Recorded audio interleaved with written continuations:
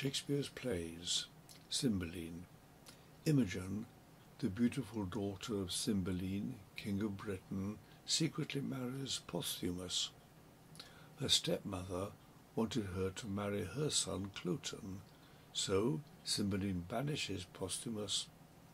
In Rome, Posthumus boasts of his wife to Iachimo, and wagers that he cannot seduce her.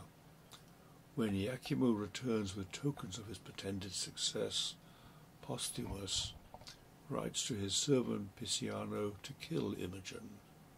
But Pisciano warns her, and she flees. Cloten is murdered, and Posthumus returns, and with Cymbaline's sons helps the Britons to defeat the Romans. The queen goes mad at Cloten's disappearance, and on her deathbed confesses her evil doing, and Posthumus reveals himself.